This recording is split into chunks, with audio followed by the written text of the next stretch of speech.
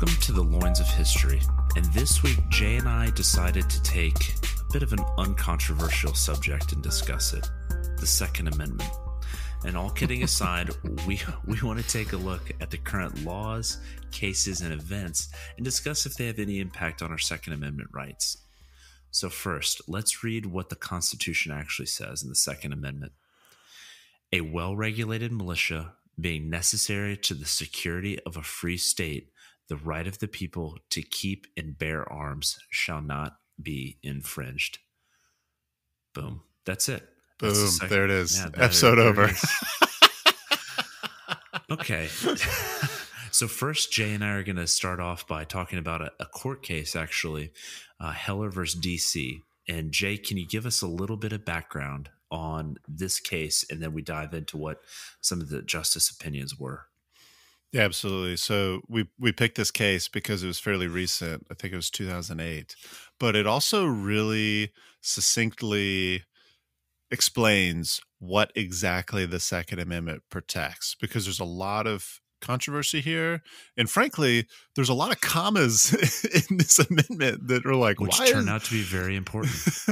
Right. The grammar is not readily apparent to modern day readers. Like, wait a minute.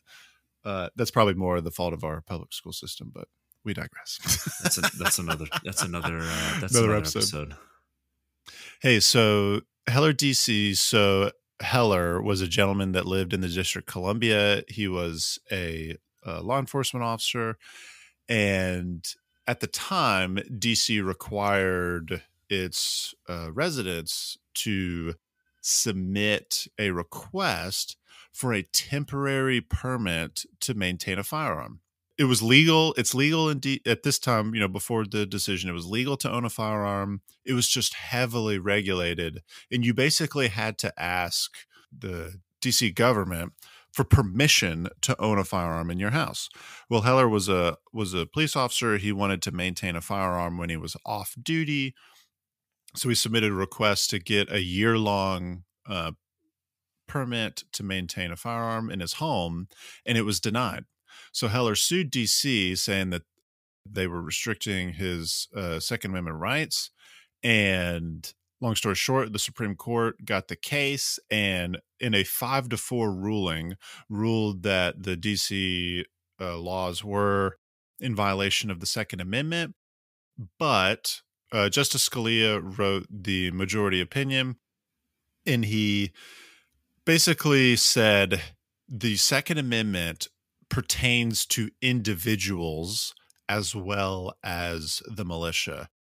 Okay, so Justice Scalia wrote the majority opinion, and in that opinion, he said that the Second Amendment applies to individuals as well as to, keeping a well-regulated militia. Whereas Justice Breyer, who wrote one of the dissenting opinions, wrote that the Second Amendment is primarily concerned with service in the militia, in that it does not give citizens an unlimited right to bear arms detached from militia service. So essentially, the Supreme Court, in a 5-4 decision, ruled that the Second Amendment protects an individual's right to maintain a firearm. So, Jay, let's take a look at some of these key phrases, and in Scalia's opinion for right now. One of the things I think he really did a great job of explaining was the right of the people. And I'm going to quote him here. The first salient feature of the operative clause is that it codifies a right of the people. The unamended Constitution and the Bill of Rights uses the phrase right of the people 2 other times, in the First Amendment's Assembly and Petition Clause and in the Fourth Amendment's Search and Seizure Clause. The Ninth Amendment uses very similar terminology. The enumeration of the Constitution of certain rights shall not be construed to deny or disparage others retained by the people. All 3 of these instances unambiguously refer to individual rights, not collective rights, or rights that may be exercised only through participation in some corporate body, i.e. a militia. And I think that's important to note, because a lot of the talking points today when we talk about a restriction on the Second Amendment is based on the well-regulated militia, and a lot of critics of the Second Amendment and people who are really anti-gun rights, eh, they claim that you have to be part of this militia and it needs to be well regulated by a government body. Mm-hmm. And I think it's actually even in Justice Stevens' opinion that he makes this argument, when in fact, as Scalia points out, you don't have to participate in this corporate body of a militia, a well regulated one at that, in order to have the right to bear arms.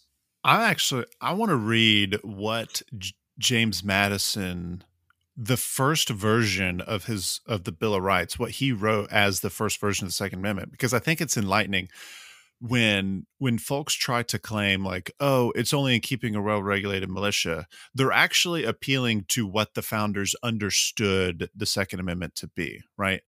Therefore, if it can be shown that the founders actually had individual rights here, in addition to the keeping of a militia, then the argument kind of falls flat on its face. So this is James Madison's first version of the Second Amendment. The right of the people to keep and bear arms shall not be infringed. Semicolon. A well-armed and well-regulated militia being the best security of a free country. Colon. But no person religiously scrupulous of bearing arms shall be compelled to render military service in person. So there's actually three things there. That last part ended up getting nixed prior to, the final iteration. So we won't spend a whole lot of time on it. It was essentially like you can't force people who have a religious reason to not participate in the militia to participate in the militia and keep a firearm.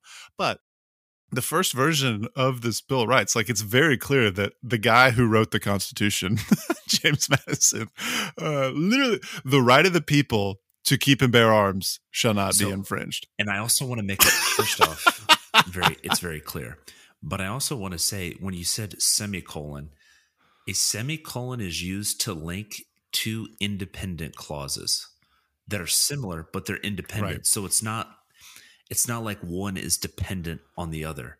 So when I say, semicolon, something else is related, but not, I don't have to have one in order to have the other, which is important to remember. And then I think Scalia makes that point is, well, no, this is a right to the people, not a people who comprise the militia. It's unfortunate that there's an attempt to tie the right to bear arms to only service in the militia. It's kind of a very thinly veiled attempt to just out and out claim that individuals don't have a right to bear arms, because the militia is essentially defunct. There are states that maintain a militia, the South Carolina one being one of my favorites. The greatest state in the union.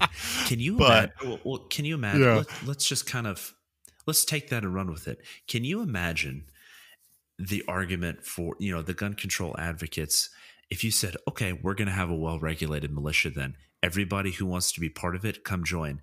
It would be the very people who they don't want to have guns, and the people who they would be really upset if those people just said, hey, we're going to form a militia and we're going to train. Guess what? A lot of it is like, is the John Boy and Billies of the world that we referred to a while ago.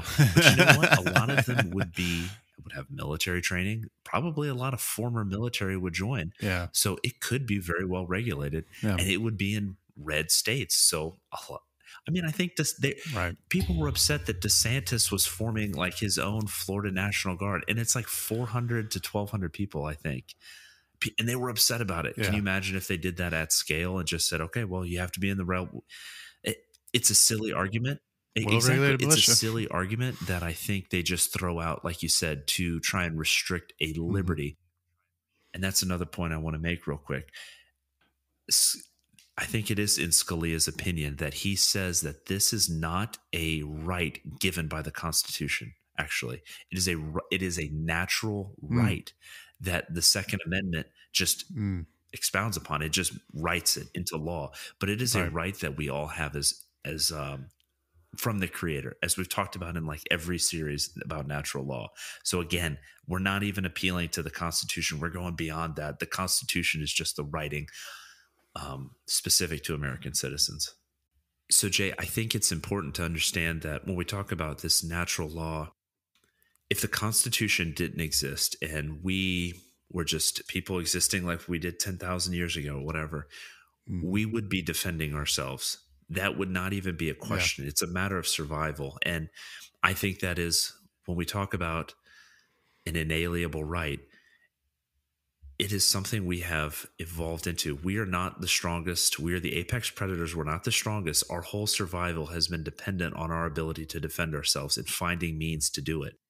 So if Right. you're going to say, I am going to give up a right to defend myself, it has to be something you consent to through legal means, i.e., Right. checks and balances, going through the legislative, signed by the executive, ruled on by the judiciary, and there's protections built into it. So I just want to make the point that I think it's important to understand that we have been doing this for a long time without the Constitution. The Constitution is just designed to protect a right that already exists. Right. Yeah. And Justice Scalia talks about that the right to bear arms as a natural right in his Heller versus DC opinion. So Jay, so we talked about defending ourselves as individuals. What are we defending ourselves against? The days of defending ourselves against predators or just a Mhm. rogue tribe or something like that from coming into our village is gone. So what are we defending ourselves against now? Yeah.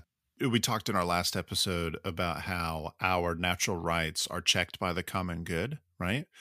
And I truly believe an individual citizen's right to bear arms is actually more conducive, more productive, more conducive to the common good than just blanket removing it from everybody or heavily regulating it so that only a few citizens in specific circumstances can have it. Like, it's actually a really good thing for individuals to have the right to bear arms. And this with that in mind, that helps understand why the Second Amendment is even in the Bill of Rights. Like Madison said in his first version of the Second Amendment, a well armed and well regulated militia being the best security of a free country.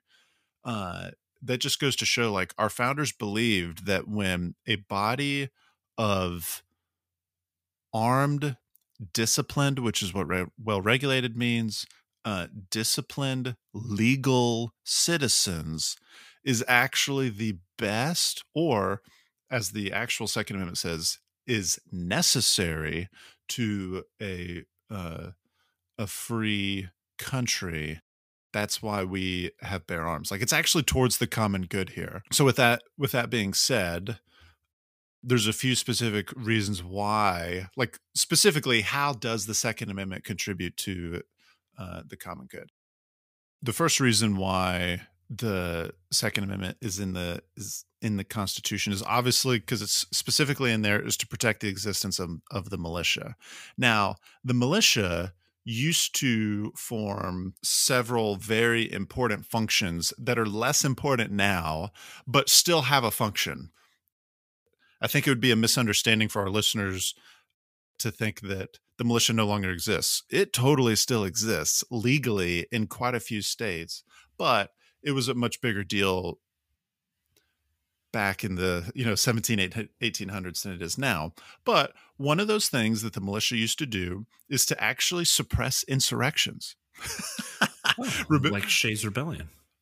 Yeah, if we can remember back to our very first episode, like one of the whole impetuses behind forming the Constitution after the Articles of Confederation was that the government didn't have an ability to suppress insurrections, to peace and order in society was important, and sometimes there are criminals who, for whatever reason, want to disturb that, and the government needs, like, we want the government to have the ability to suppress that. And the way in which that was done was the militia there would be a call, hey, come to the mustering grounds and bring your muskets. Like I can't imagine that now. the militia also formed a key role in repelling foreign invasions.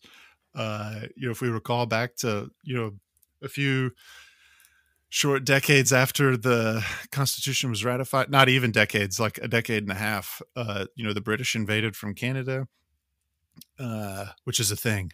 Hashtag never forget. Canadians come back. Yeah, Canadians. I want to read a quote by George Mason about who the militia actually is. And this is his address to the Virginia Ratifying Convention on June 4th, 1788. I ask, who are the militia? They consist now of the whole people, except for a few public officers.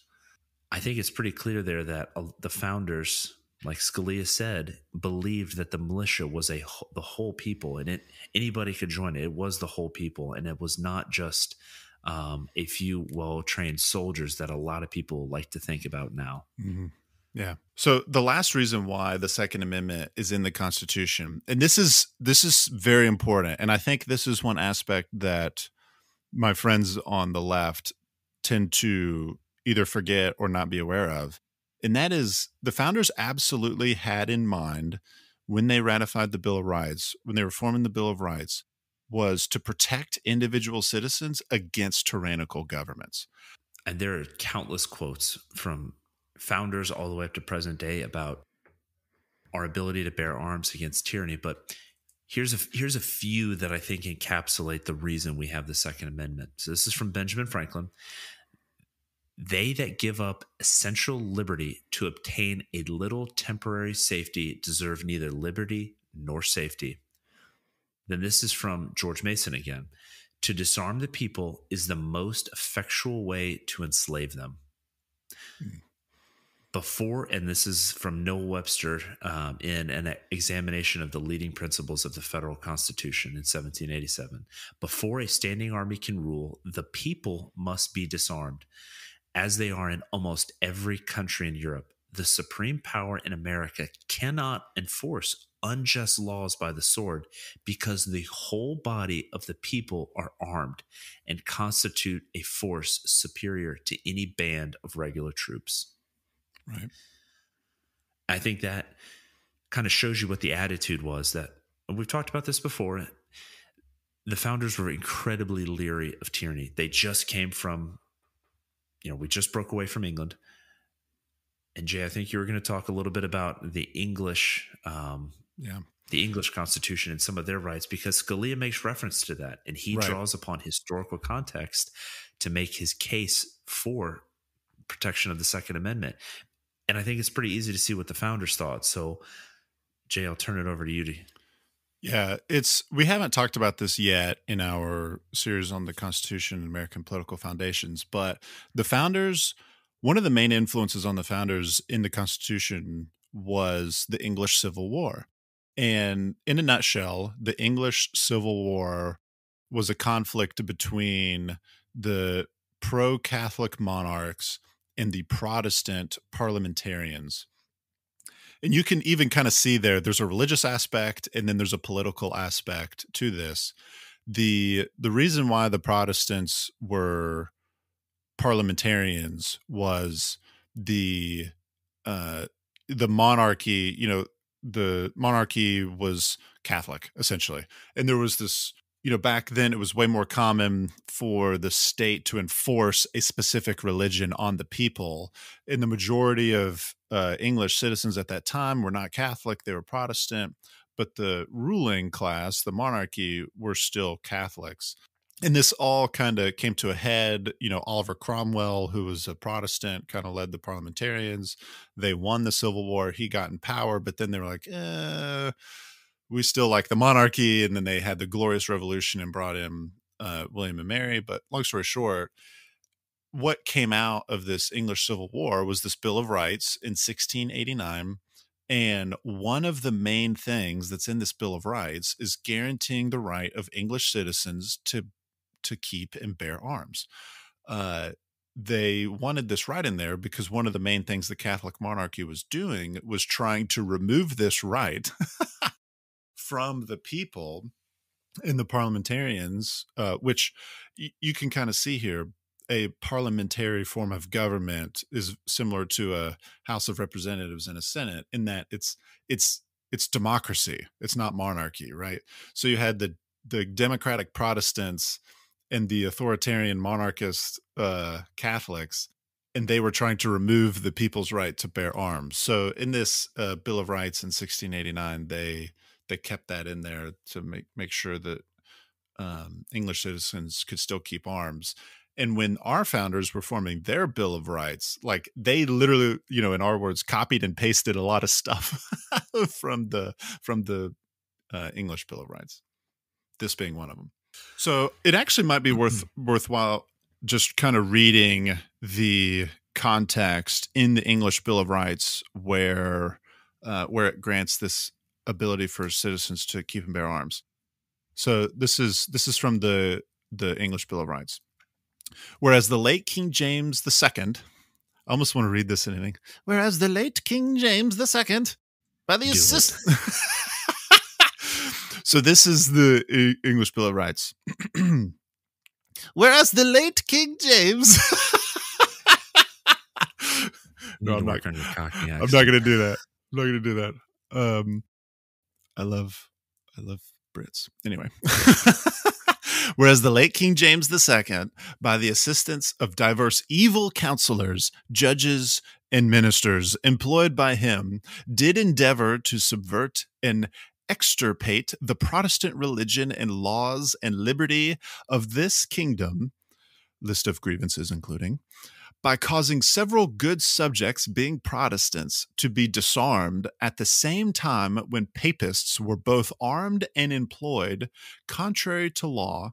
Thereupon the said lords spiritual and temporal and commons, pursuant to their respective letters and elections, being now assembled in a full and free representative of this nation, taking into their most serious consideration the best means for attaining the ends aforesaid, due in the first place for the vindicating and asserting their ancient rights and liberties, declare that the subjects which are Protestants may have arms for their defense suitable to their conditions and as allowed by law. I really wanted to read that in an English accent. Sounds like you got a tickle in your throat halfway through there. That's a long way of saying that the government doesn't have a right to take one people's guns away. One group of people's right, basically infringe on their rights to bear arms, and they can't do it. It's a very eloquent way to say it, but yeah.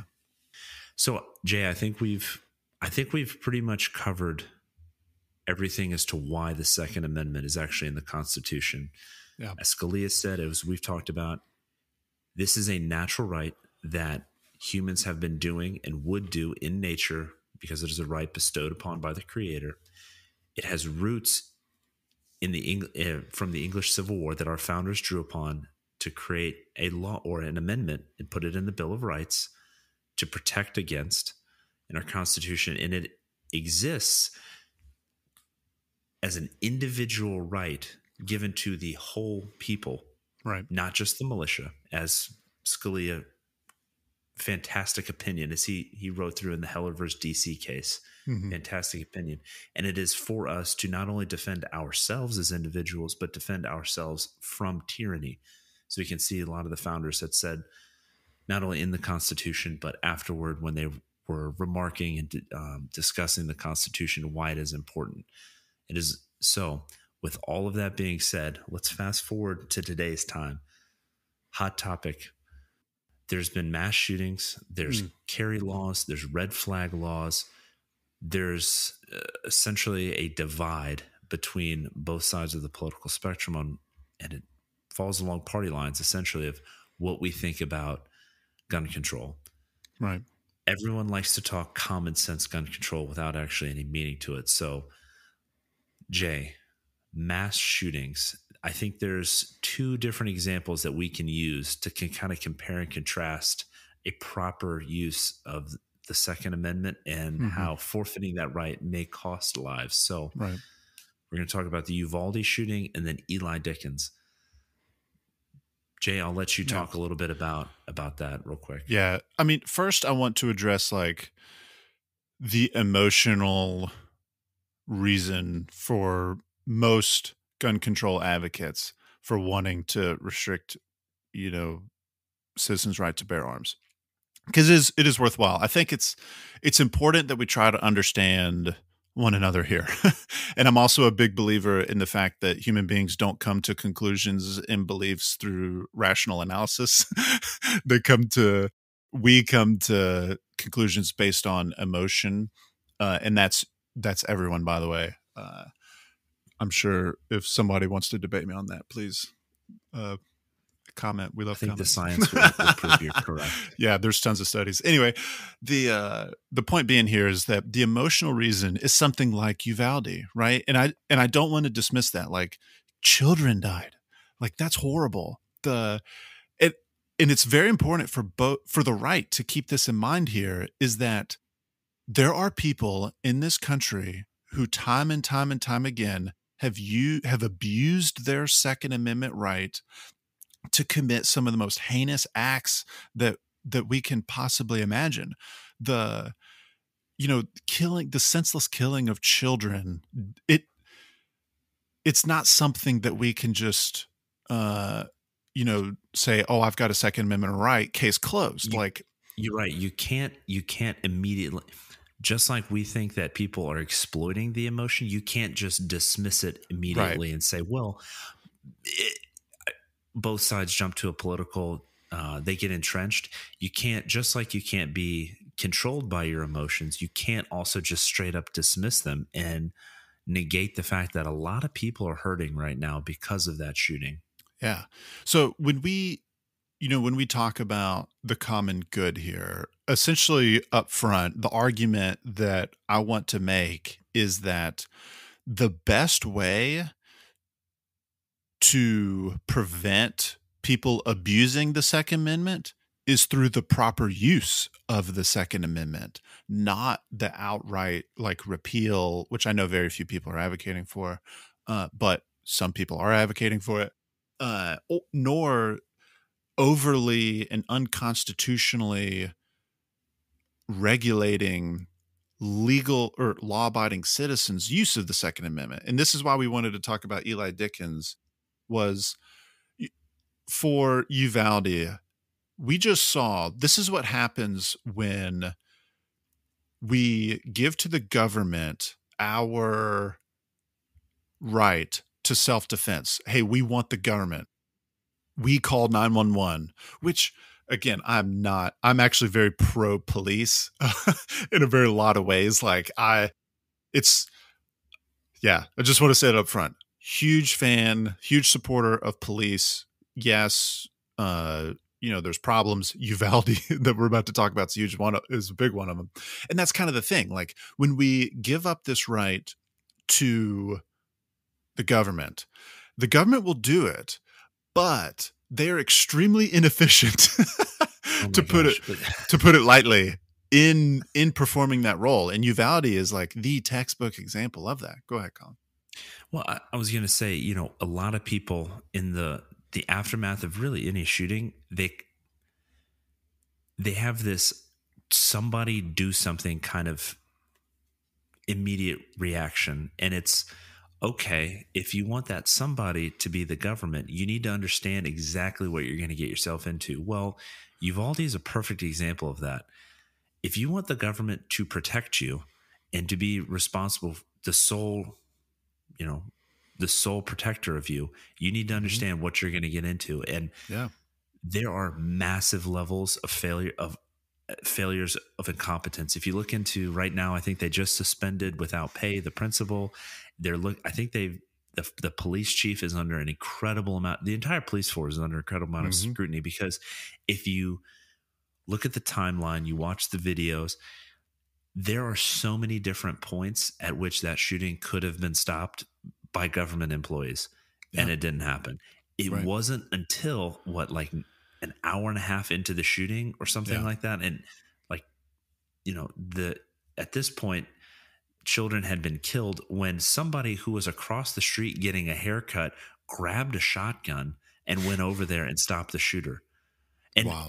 that story may have been exaggerated a little bit, but it's kind of this hero's thing. But you've got this government employees, the police, who were basically just they were so the bureaucracy was so ingrained in them. One Mhm. police officer made a call. I think there's a gunman. Should I take them down?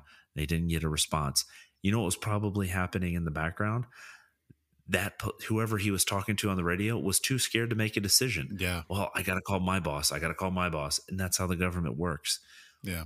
Or you had all these police that were inside the building. They're like, well, we got a procedure dictates that we do it this way. And then they just didn't take action. They were holding parents back from getting in. Yeah. And you look at it, and that's what you need to understand. If you're going to give up your right to defend yourself, that's what's going to be defending you. And it's not Right. always the best. Right. And this is in contrast to Eli Dickens, right? Who this is a crazy story here, but long story short, Eli Dickens was using his newly enshrined right to carry a firearm in a shopping mall food court where a active shooter just shows up in this food court or in this food court and starts shooting people.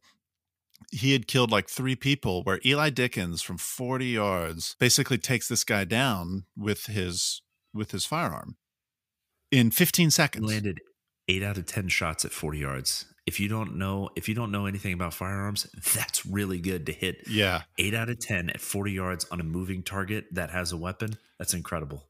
It's insane. It's very, very crazy to, Even to do that in a simulated environment. And this thing about all the adrenaline that had to be going. But the point is like, and this guy's what, in his 20s? He's like kind of early 20s He's too. like 22 or something like that. Yeah. He's like, This is, and there's countless stories of this where active shooters have been stopped by an individual citizen who was armed, right?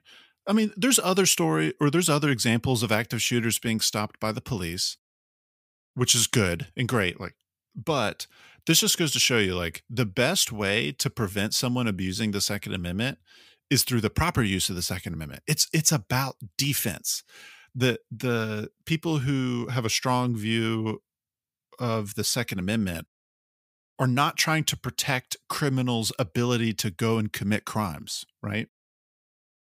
It's about law-abiding citizens defending themselves and other people. I should say that it's not that the police can't or won't protect you. It's that Yeah. they shouldn't be the only protection against Correct. you. Correct. So for mass shootings here, like I do kind of want to look at this from the left's perspective here, because there's also a lot of good research and data that shows if these individuals who ultimately commit a quote unquote mass shooting, if they didn't have access to firearms, it's highly likely that the mass shooting would not have occurred.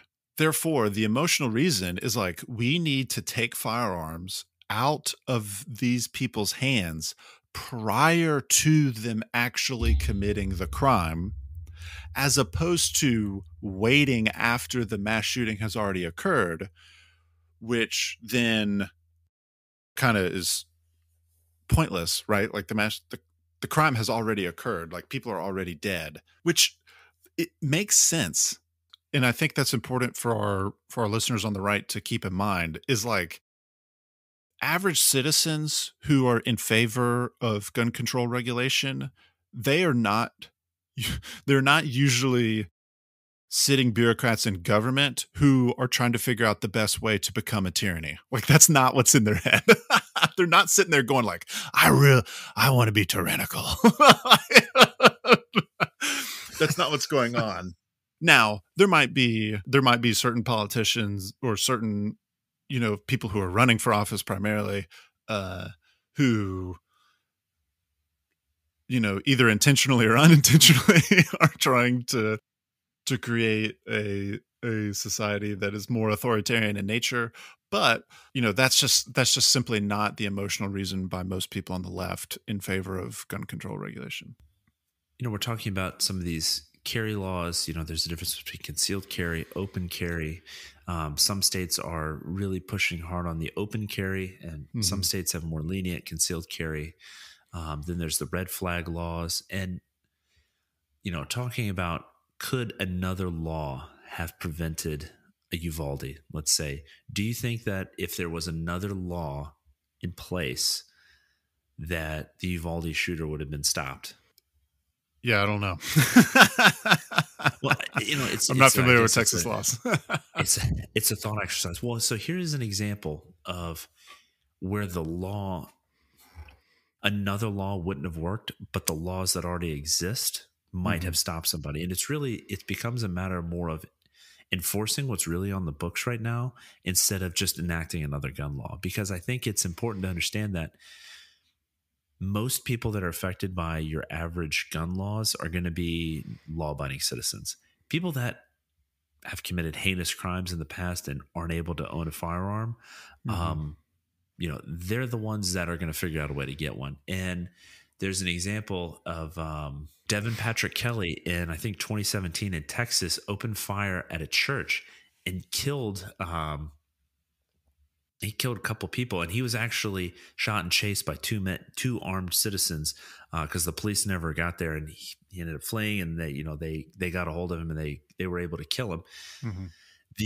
He was discharged from the Air Force for committing a felony. I think it was felony rape, Mhm. and that should have been reported to the National Crime Information Center database, which would have prevented him from buying the firearm that he committed the act with. And actually, recently there was a judge that held the Air Force liable because they didn't abide by Pentagon rules. Now, Pentagon rules, is it a law? Is it enforceable? Mhm.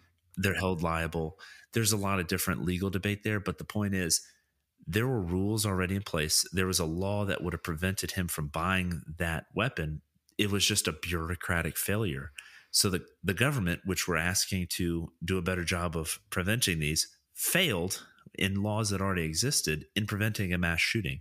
Would another of law have stopped that? Well, no, because they failed to enforce the rules and laws that they already had in place. So Yeah. I tend to believe that an additional law wouldn't stop a shooter.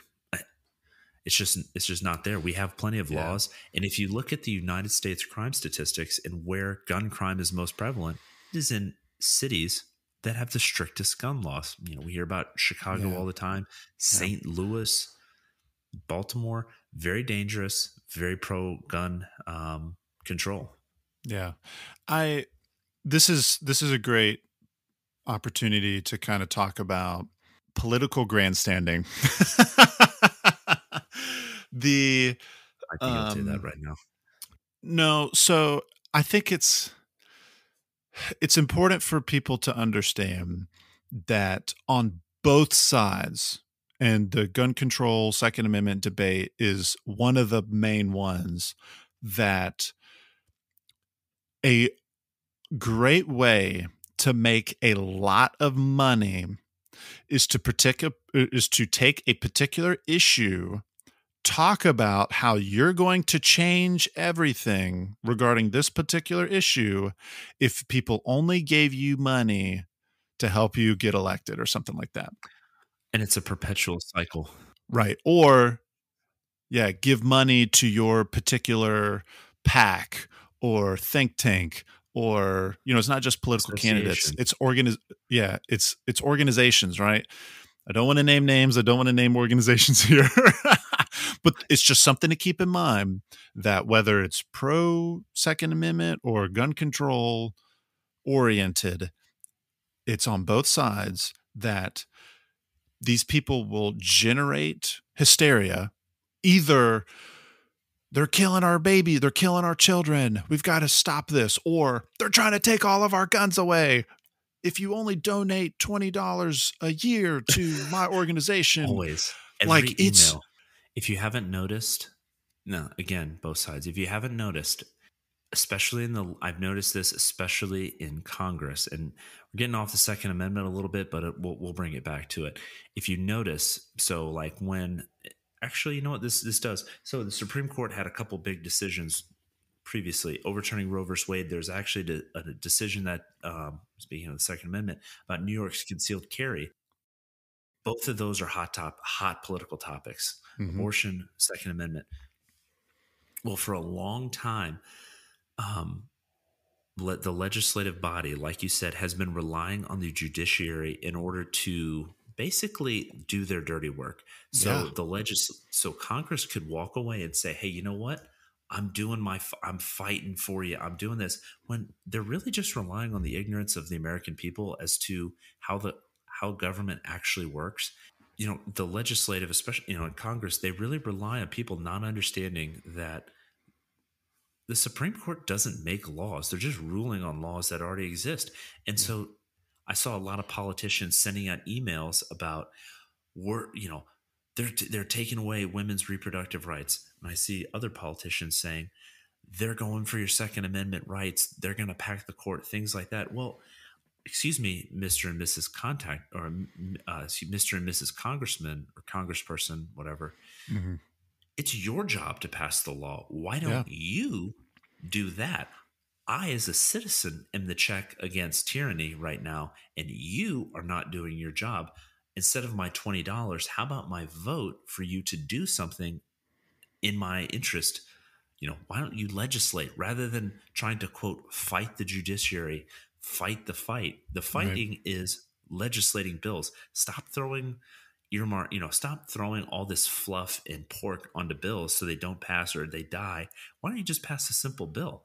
Yeah. If you want this to be a law, pass a one-page bill that says this is a law. It's not that difficult. Yeah. Stop utilizing the judiciary as your scapegoat in order for you to raise money. Long tangent to say that the Second Amendment, abortion, a lot of these other political hot button issues are being utilized by your politicians in order to generate money. Right. Don't let them do it. And also keep lobbyists out of it, because lobbyists don't donate to lobby groups. Don't donate to these massive organizations, because they do the same thing. And then Mm-hmm. they have lots of money and they'll go in and they'll pay your politician money to do something to counteract your vote. Yeah. Hate to say it, but Yeah. oof, So no. saying a lot of things there. Yeah. So political grandstanding is absolutely a thing, and the Second Amendment and gun control is one of the main things to grandstand about, because there's a lot of money to be made in political grandstanding. The last thing I'll say is I'll use a personal example. I have a relative that was killed by a drunk driver when he was 16 years old. He was riding a bicycle and a drunk driver hit him, killed him. Would the proper response of my family at that time to say, we need to ban alcohol? Because Lord knows how many crimes take place under the influence of just alcohol. Not even talking about drugs here, just A lot alcohol, of gun right? crimes. Yeah. Like, would a significant amount of crime be completely eliminated if nobody drank alcohol in the United States? Absolutely, yes. But here's the point I'm trying to make. It's already illegal to drive drunk. It's already a heavily regulated thing, right? It doesn't make any sense to try to go one step further and go, you know what? No alcohol, none. Or, a very common argument is to say, like, more people die in car accidents by far. Nobody be allowed to drive.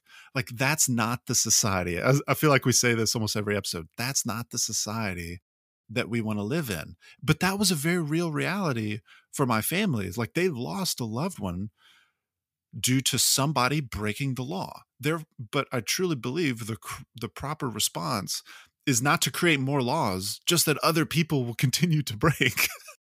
And the reason why I bring it up is, like, again, like, I understand the emotional, if somebody has a family member that was killed by an active shooter, a completely senseless, random, act of violence that is heartbreaking, it's terrifying, like completely understand. But we've got to understand here that our natural rights are checked by the common good, and we do not want to create more laws that will infringe upon the common good. More legislation is not the answer. It's actually the proper use of the current legislation That is the answer. And, right now there's some legislation that actually just got passed with these red flag laws. The only issue I take with red flag laws is the potential for a due process violation. Essentially, a red flag law is that if somebody is deemed a threat to themselves or a threat to others by a competent authority, they can have their weapons confiscated. The problem is this is open to abuse, especially of your due process rights, in that you may not have the ability to defend yourself and come before and say, hey, by the way, I'm not, here's all the proof that I'm okay. I don't have a problem. You need to hear my side of the story. Right. You could get somebody who is angry, downright lies, or distorts some evidence and comes forward and says, hey, judge, here's all this evidence that this person is a threat to others. You need to come in and take all their weapons. Well, did you listen to the person? Did that person have a right to defend themselves, or are you just going to potentially take away their guns for a week, a year, a month? Who knows? So that's what's really disconcerting. It's the lack of due process. Right. That should absolutely be a concern, because I think when we look at red flag laws, which, just to explain real quick what a red flag law is it allows a judge, right, to receive a hearing either from law enforcement officers or directly from family members, depending on the states, which, and just for the record, no, there's no such thing as two red flag laws that are the exact same. There's, I think, 17 states that currently have some form of a red flag law, plus the District of Columbia. Yep. So they're all different, but generally speaking, it allows either law enforcement or a family member, a citizen, etc., to approach a judge, and the judge can issue a, I don't know the specific thing, but the judge can essentially temporarily take away someone's firearms under very specific reasons, i.e., they're a threat to themselves or someone else. And I look at this and people are like, oh, well, that might have worked, because if you look at a lot of these mass shootings, like Uvalde and some of these other ones, there were signs. Nicholas Cruz had posted, he's the one in Florida, the Parkland County shooter, Nick Cruz. He, had exhibited signs, and I think law enforcement was aware, and I think the FBI might have been aware. There's signs a lot of times that these shooters are, and that's kind of the basis for these red flag laws, is like, okay, we can intervene before a tragedy occurs. Again, you're relying on a government entity that potentially could be incompetent to do their job. Yeah. So would a red flag law help? Potentially, if it's enforced correctly. Had somebody reported to a judge, I think this guy is a danger, go in and, search his house, take his weapons, maybe. Yeah. But that also requires, maybe they should have gone to Nicholas Cruz and have him defend himself as well. Yeah. I don't know that, I don't have a definite answer, but that's the thought process, that it could have helped prevent this. I don't know if it would have. Right. And I think that's okay. We don't have to be able to definitively say this law will definitely prevent X, Y, and Z from occurring. Can't armchair quarterback something that's already happened. Right. So just for our listeners, my position on red flag laws are, it depends. I think there's legitimate concerns with red flag laws. It's almost like any law. It kind of depends on who's writing the law, is whether or not it concerns me. And so I'm a big fan of the Heritage Foundation. They are a DC-based think tank that is on the conservative side. And a lady named Amy Swearer, who's a legal fellow in their Center for Legal and Judicial Studies, she wrote a really good FAQ on red flag laws, and just specifically on the abuse part of it. And this is from a conservative think tank, mind you. This is what she said real quick. The danger of abuse, however, is not unique to red flag laws. all laws, including criminal laws, civil commitment laws, and laws allowing for the imposition of restraining orders, can be misused or misapplied to harass disfavored groups. The proper solution to the risk of laws being improperly applied is not to avoid laws altogether, but to craft laws narrowly, to afford effective oversight and accountability, and provide meaningful remedies in cases of abuse. All of this can be accomplished in a red flag framework. So, So what she's arguing, and what I tend to agree with here, is that yes, the danger of abuse is a legitimate concern. Due process is a legitimate concern, and they should absolutely be taken into account in current state laws and in states that are considering writing red flag laws. That should absolutely fix that.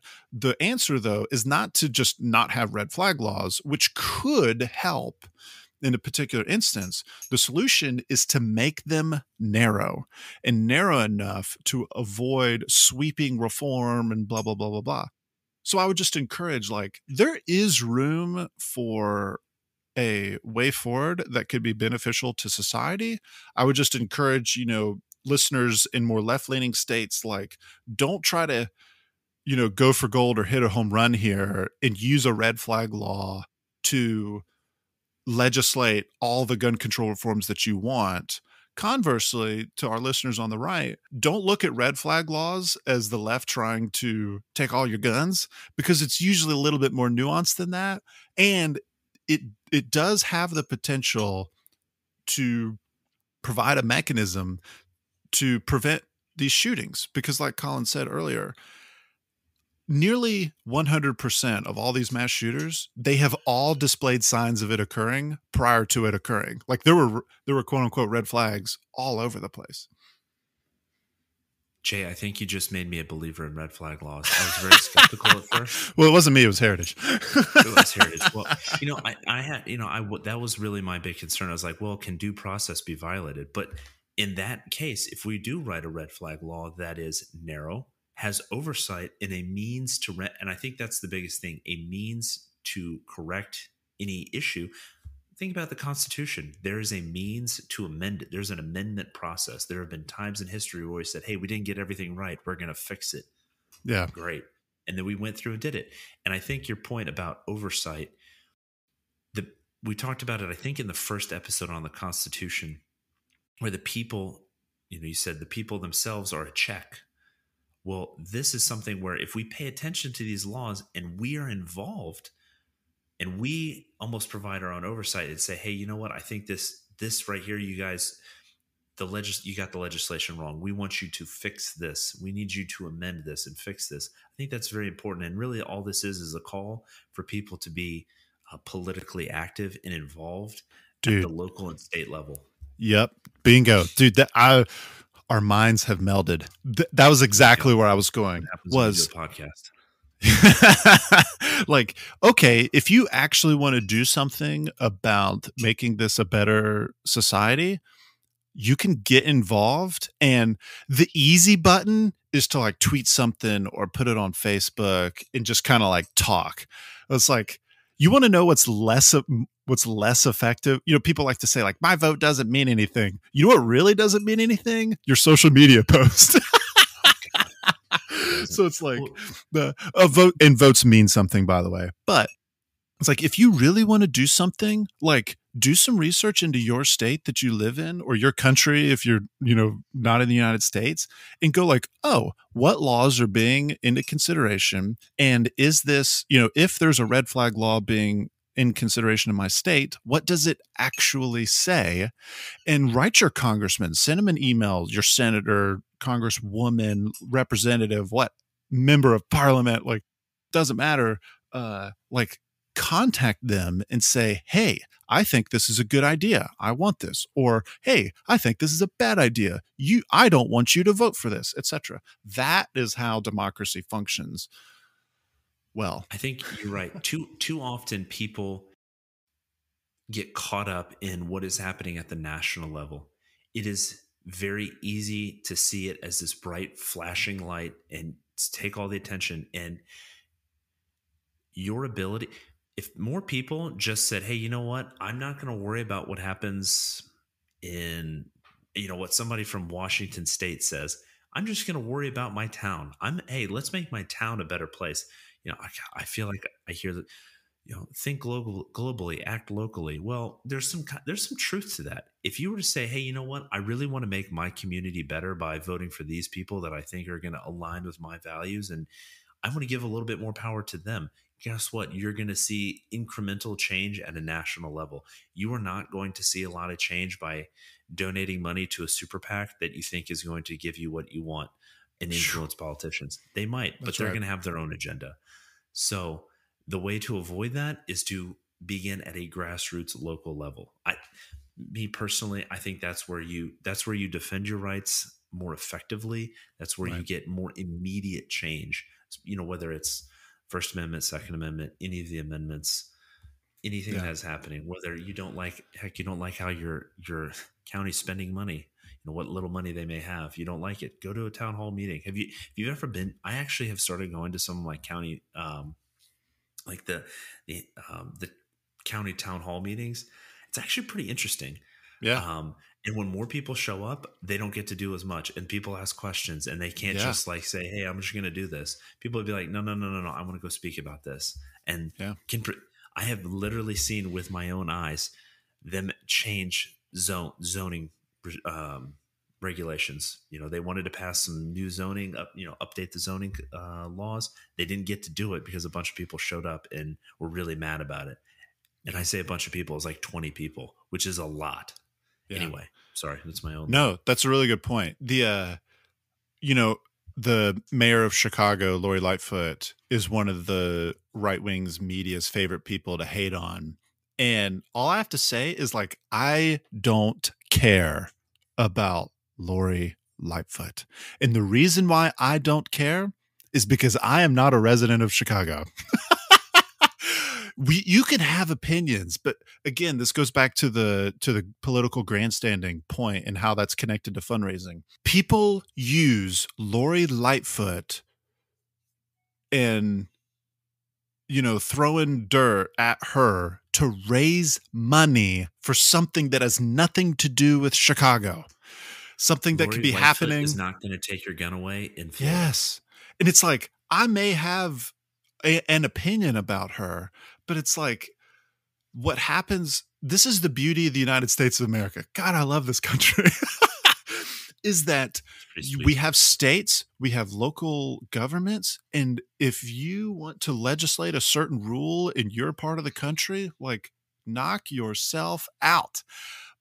Get involved in your part of the country and care the most about your specific part.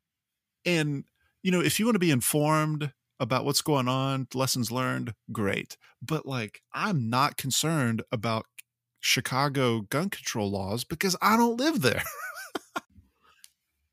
She's given the people what they want. She's given the people what they want. And that, I think that's the thing. Maybe you could look at Chicago and say, hey, you know what? I do want that, or I don't want that. I'm going to vote similar, I'm going to vote for someone similar to that or not similar to that in my area. Yeah. That's really the extent of it. And that's all it has to be. Roundabout way of saying, again, get involved in local politics. That's where you're going to see more effective change on gun control. You don't need to be worried about Chicago or, some small town in, I don't know, Kansas and whatever, or Texas, whatever gun laws they want there, because it's not going to affect you. Let's bring it back to the Second Amendment and kind of close this thing out. Well, Jay, that was a heck of an episode. We talked a lot about the Second Amendment, a lot of controversial topics that we talked about, but there's a lot of opinions being thrown around the United States right now, and really internationally. I see a lot of our international friends listening into this. Love to hear your opinion on the U.S. and our gun control opinions and rights, and that we have. If I could summarize what Jay and I talked about, it's that we have a natural right, and we have a right to bear arms that is protected under natural law. That is something that exists whether we have a government or not. It's not derived from the government. It's not even derived really from the Constitution. It's derived from the Creator. And the Constitution just enumerates that. It puts it in writing so that we can always go back to it and say, here's this right that we have protected. And we followed it up really with why that law or that bill, that right is protected in the Bill of Rights.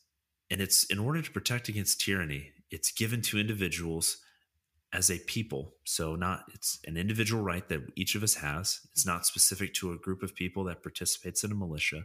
It's to protect against tyranny and to protect your own, yourself, your own individual against a potential threat. We've been doing it for thousands of years, and you have a right to do that. And that's protected under the Second Amendment. And I think that's important to understand. Then we followed it up with some of the current events that we're facing today, and red flag laws and school shootings or mass shootings, I should say, and the different methods in which we're protected, whether if we're going to do that completely through the government or if an individual can do that. With all that being said, I just want everyone to, and I want to encourage everyone, whether you're in the U.S. or you're international, to get involved in your local political scene, whether that's the city, the county, the state, because that's where you're going to affect real change. And that's where you're going to see these rights that you have properly defended. It's not going to be through a super PAC. It's not going to be through some grandstanding politician. It's going to be down the road. It's going to be at these local events, your local politicians. That's where you're going to see the most change. Jay, anything? Did I miss anything? No, that's good. So with all that being said, please give us any feedback you have. Like I said, I'd love to hear from the international audience or Americans, whether you agree, you disagree, you have some other thoughts or questions. Let us know. We'd love to hear it. We'd love to respond. Check us out on social media. We have Twitter handles. We have Instagram now. We'd love to get love for you to follow us on those. We post a few different things related, generally speaking, to the podcast. So sometimes it's just random history. That's fun. And join us next week as we talk about the American political parties. So we've been talking a lot about the Constitution. And if you look at the American political system as it stands today, it's dominated by two parties, Democrats and Republicans. And we want to trace the origins of that and see how we got here to where we have two parties. We were a little critical of the two-party system last week, and we're probably going to be very critical of it again next week. So come check it out as we talk about how we got into the current state of a two-party system as it relates to the American political system.